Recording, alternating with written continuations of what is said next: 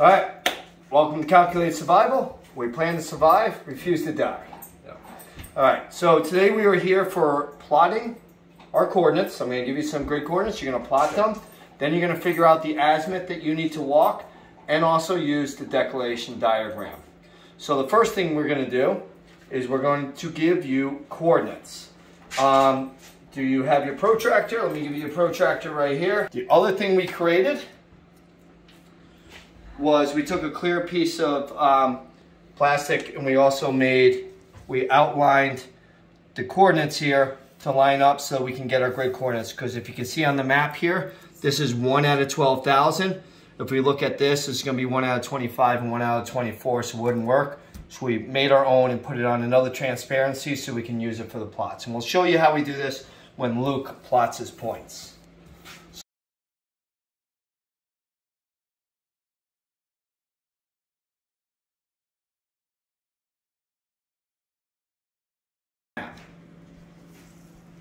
All right, I'm going to give you your first point, which is your home point. All right. It's going to be 3, 4, 3, 9, 9, 3, 3, 0. Now, how many points is that? How many digits did I give you? Well, you gave me 8 digits. 8 digits. 8 digits is going to get you within how many meters of your point, square meters? 10 meters, because 10 numbers is 1 meter. Correct. All right, so that's going to get you within 10 square meters of your point. This is good for accuracy. I'm going to give you your second point.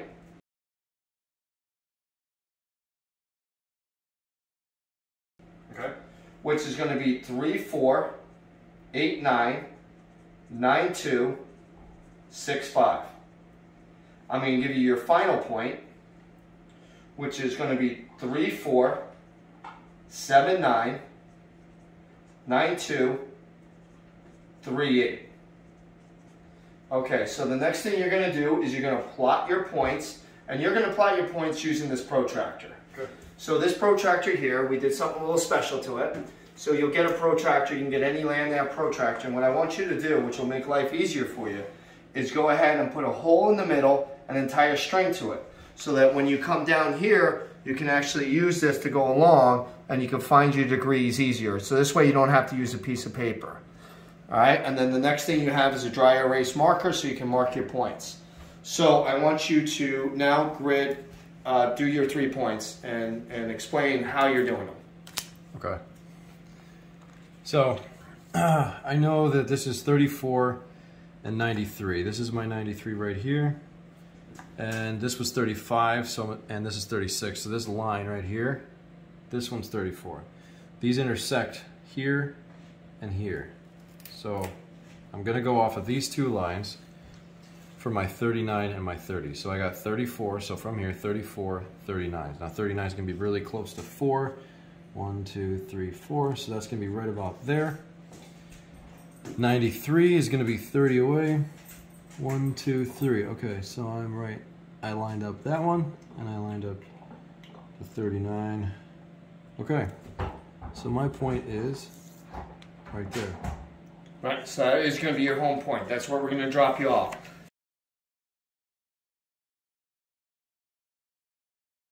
So now plot your next 2 points. Okay. Now again, we're at 34, this time 89. 92 though, so we've just dropped down to here. This is 45, 92. So we got the 92 grid, and then we still have the 34 line, which goes right through here. So going from 34, we got 89, which is really close to 90, so I'm going to just pretty much ride that one for now.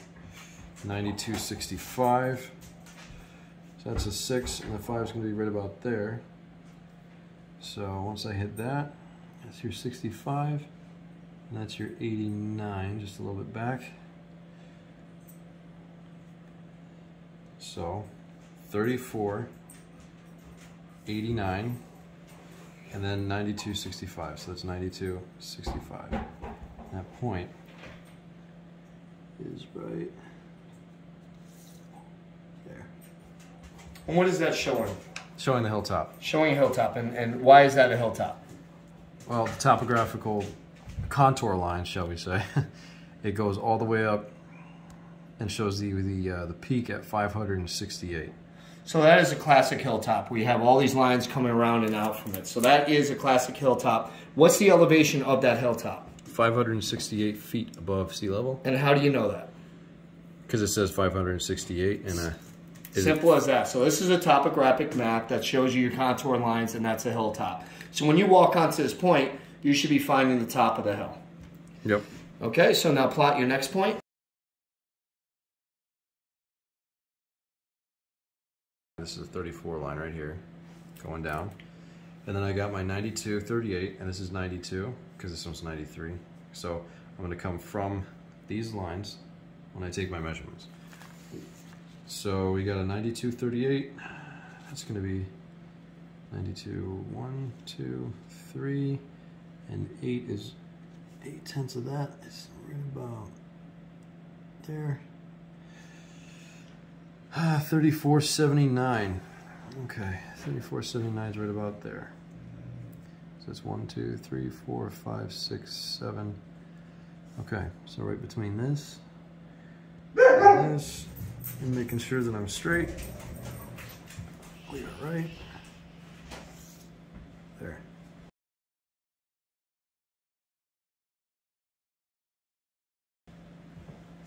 That's our next point. So that's our second point. Okay, and then from there you're going to end up going back to home, so you don't need to plot that because you have it. So the next thing we're going to do, and I'm going to use my protractor to tell me what my compass is going to tell me in the field. Exactly. Okay. So, and what you're doing is you're putting that marks, the square marks right where the knot is, right on your point. Making sure I have this squared with the paper. I will go from here. If I can pick it up. There we go. My fingernails are too short. Make that line nice and straight, right to your point. And then you'll read the degrees. Okay, looks like we are at 254. So you're going to write 254 degrees next to your point 2.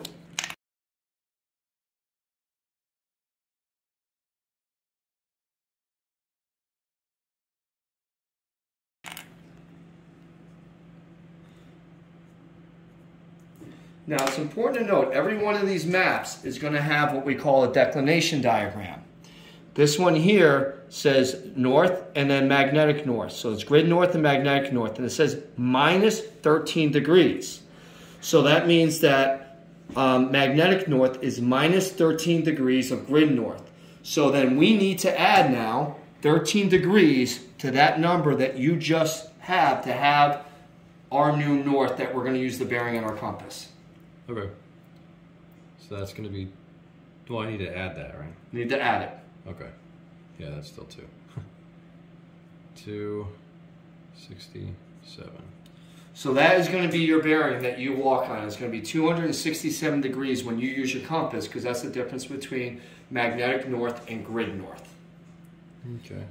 All right? And you're going to do the same thing for your next point. Okay.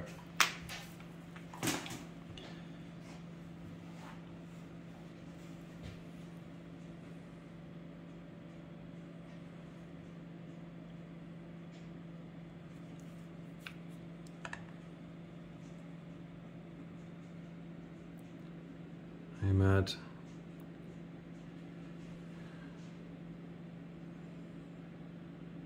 201 degree.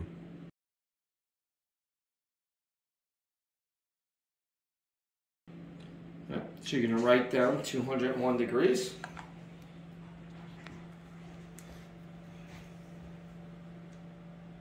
And now what do you think you got to do next? Add 13. Add 13, because that is your declination.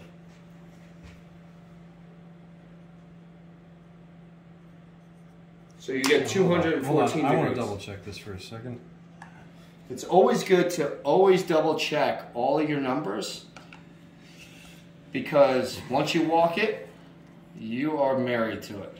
Yeah, see, that's the problem. I was going off the wrong one of these, because the inner one has up to 360. I went off the outer one. The outer one goes up to 65 6,300, I guess, or 6,400. All right, so my true degrees is actually 142.5. Yep. Okay, so 142.5. Well, I'll just go 142. And then add 13. It's 155. Okay. All right, so what you ended up using the first time on this is there's mils and there's degrees. So you used the mils by accident. Yep. Okay, that happens, and this is why we always double check everything. So you're correct now on your degrees. That is what you're supposed to do. Okay. Were you correct on your second one? That's how I figured out I was wrong on my first one. I looked at it, I'm like, wait a minute, which one am I supposed to use? I'll double check it though. Because I really don't want to walk that far and be in the wrong spot. 200 plus. Yeah, this is about.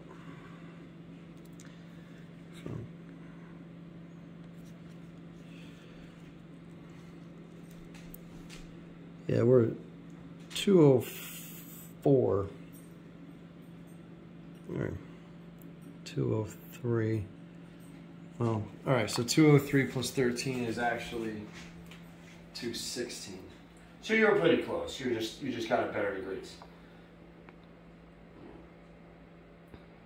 And remember, we're still within a 10-meter grid coordinate. So now the next thing that we have the bearings on each one of those is now we have to get the distance between each of the points. Okay. And this is why we made earlier this grid. Okay, so from home point to this point is, I'd say. You can bring the camera over on this. So what he's doing is he's lining up the one point with the one end and coming all the way to his other point. So we're at 800, I'd say 20 meters. So 825 maybe. So you would write down then 825 meters. That is going to be your course. 25 meters. All right, and then you're going to do the same for the second. And that is probably 285.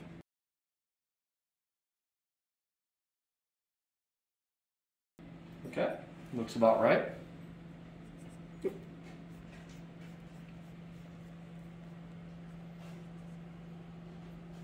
All right, and you can see that, we have, our dots are bigger than everything else, so you can be, not only are we in a 10-meter square, but we can also be just by the size of the map and everything else, we can also be off by 5 or 10 degrees. So it's good to know, so when you walk your azimuths, you're going to end up seeing where basically you are and where your points are in location to this map, and then find your points on the ground. Okay. All right, do you have any other questions concerning this, or are you ready to go walk this? No, I think that pretty much explains it, actually. Yeah. The one final thing is looking at this map. We're not on the cold because it's cold outside. How do you think you are going to go back to your home point? I'm just going to go towards the road. It looks like there's it's pretty flat here compared to this hill here. Yep. And yeah, there's the road only about. You can bring the camera over for this as well. The road's only about. If I go at this degree, it's about 375 meters away. Right, and so what we see here is in through this area, we have, if we move this, we have a road here that comes all the way back to our point. So it makes sense just to shoot out here, even though it's a longer distance, because we know we can travel a lot faster along this road. And right here we have an intersection in the road that we know that once we get there, we're tracking, and then how far our distance would be to that. So that would be the best way to go back. Yeah. And in later videos, we're going to show you, how to actually find yourself on another point on the map to get there without having to shoot azimuths all the way from point to point. Yeah, anywhere from 250 to 230. I'll just say 240. So yeah, about 253 degrees would be a good route back. All right, perfect. So I think you're ready now to grab our jackets, grab our shirts, grab the compass, grab everything else, let's go out there and do these points.